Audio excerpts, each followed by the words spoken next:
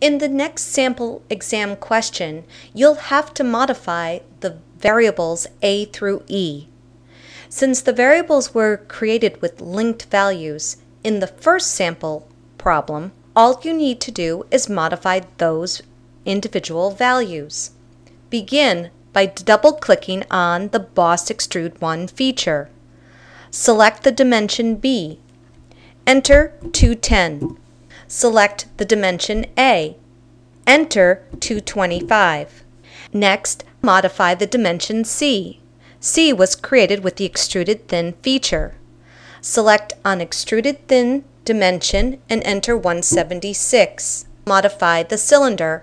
Select the cylinder, select the value for the dimension D, and enter 137. Select on dimension E, which is the inside cylindrical cut.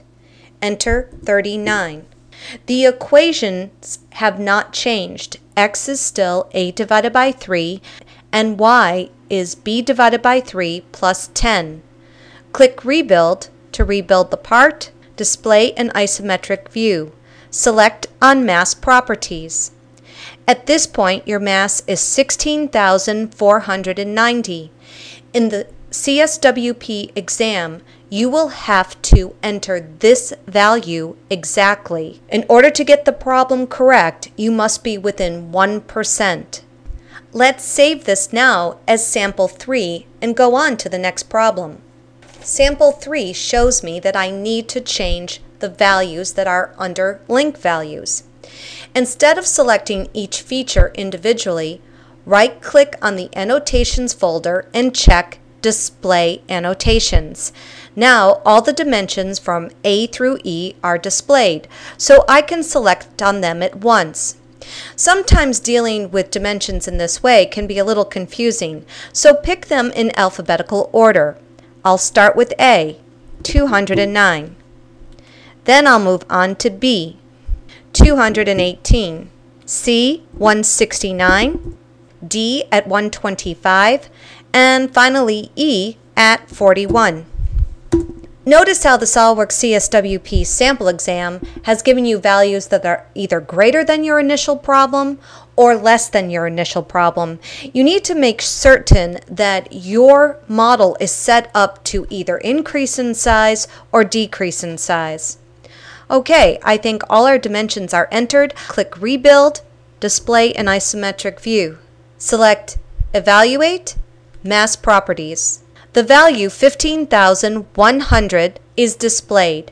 Enter this individual value in the CSWP exam. Again, you must be within 1% of the overall value in order to get the problem correct. Save. Let's take a look at what we have to modify for the second part for stage 2. To make sure I keep this part intact, I'm going to save it as sample 4.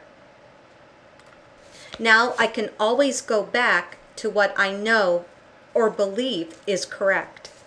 We have to remove this area over here and make a single pocket.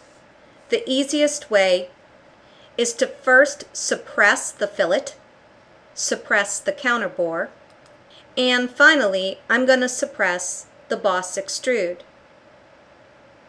Well, I have an issue, probably because I referenced some geometry.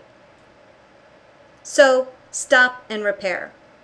There's a missing edge on fillet 3. The warning sign indicates where the problem is. Edit the feature. Let's see where the missing edges are. Delete the missing edge and insert the new edge. I can't select this fillet because it's part of the offset from the original sketch. Click OK. There's some more work to do. Expand the feature to display the sketch.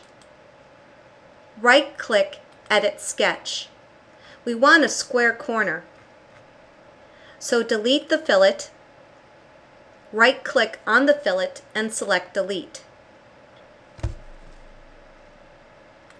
Drag the two edges to create a square corner. Click exit sketch. Right-click on Fillet 3, click Edit Fillet. Now you'll be able to select that edge. Click OK. Verify in the new sketch that you have 5 fillets of radius 10. There are no errors, so you can delete the suppressed features.